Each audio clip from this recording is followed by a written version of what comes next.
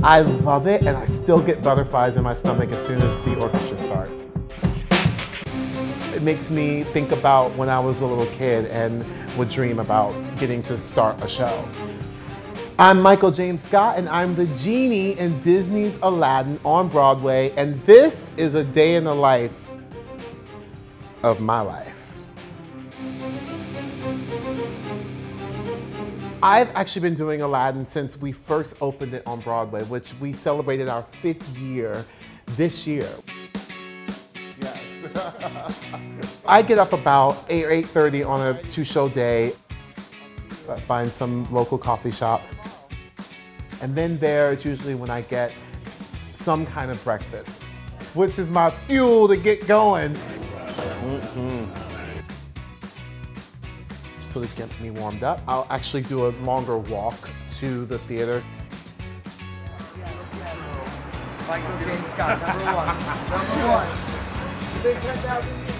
I get to the theater an hour and 15 minutes before the show starts. At that point, I have to be in makeup where they put my microphone and they do my first look as the Genie. I love the craziness of it, and I love that it's not a normal sort of schedule. It's my normal. Glitter time. I don't get nervous right before I go on stage. I get excited. I'm not nervous about the actual material. My first performance is at 1 o'clock. Yes!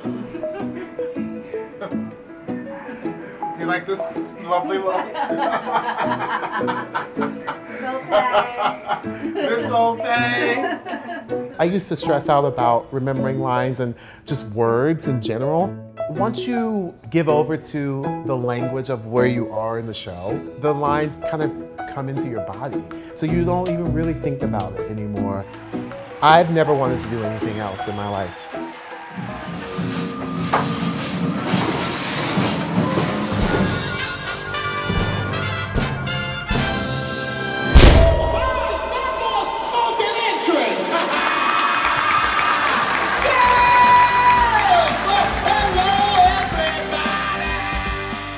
There's a joyfulness for me when I'm on stage. I feel like it's where I belong.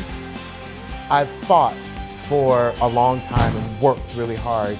I'm glad I didn't give up. I'm glad I stayed in and fought for my dream.